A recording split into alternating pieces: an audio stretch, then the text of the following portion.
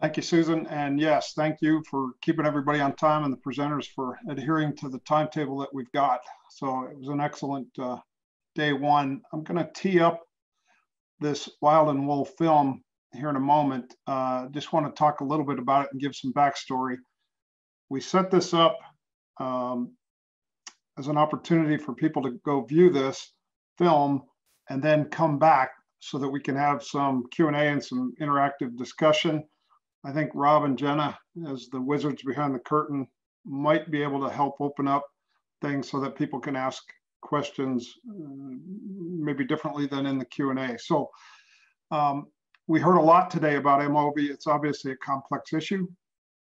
A lot of data-driven presentations today, but you also heard many of the speakers talk about the education and the communication that's important.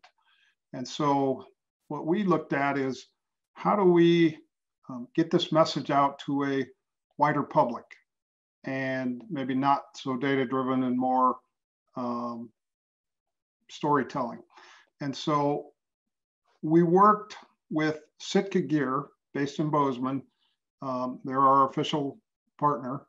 And we put together this film. It's called Wild and Wool. It's a 23-minute runtime.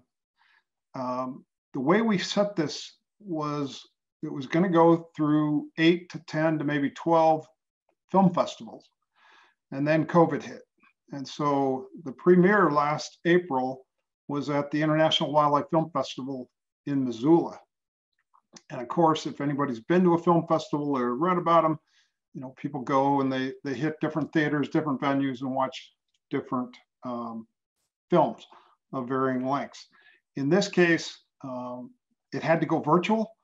And so it was frustrating, but that's just the reality that we're all dealing with. And so there are still some film festivals underway where this film is making the rounds.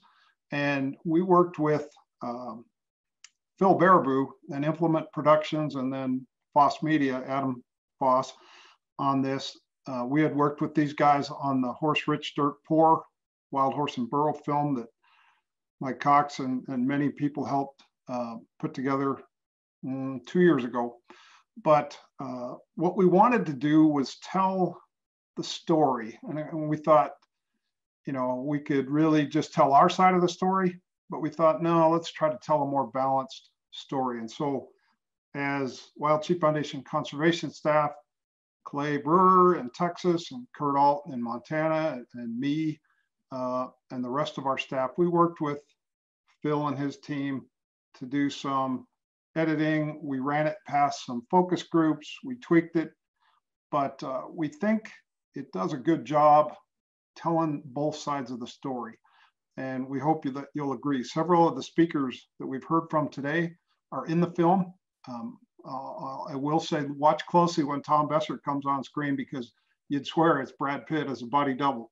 But anyway, so what we would ask people to do is take a read or take a watch of this film and then come back. And so in the interest of time and what we have set, I'm showing 5 minutes of till the hour with a 23-minute runtime.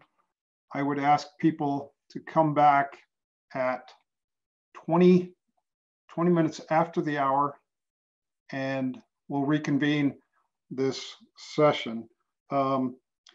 We then thought about, okay, how do we do this? And Rob, I think you've got the, yeah, so people can click on that link and watch this film. It's done really well at the International Wildlife Film Festival in Missoula, which is kind of a bellwether in the film festival world.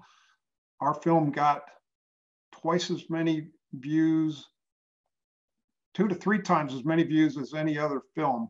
And so it's been well received. And you know, we sent that as a courtesy to the American Sheep Industry Association before it premiered, just so that they could have it. We've not heard any negative feedback from any of the wool grower individual producers or permittees or industry organizations. So we think we struck a balance here.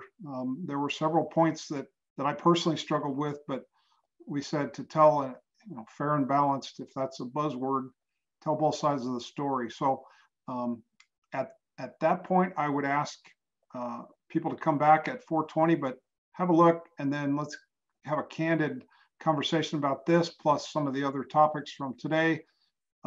We're hoping that we can put this on our website and keep it there, but the rules that we agreed to with the film festivals, it's only up for a week. It got posted on the 28th. It'll be taken down by the 5th. So I'd encourage folks to watch it and come back at 20 minutes after the hour. So if there are no other questions pending, we'll see in about 25 minutes. Thank you.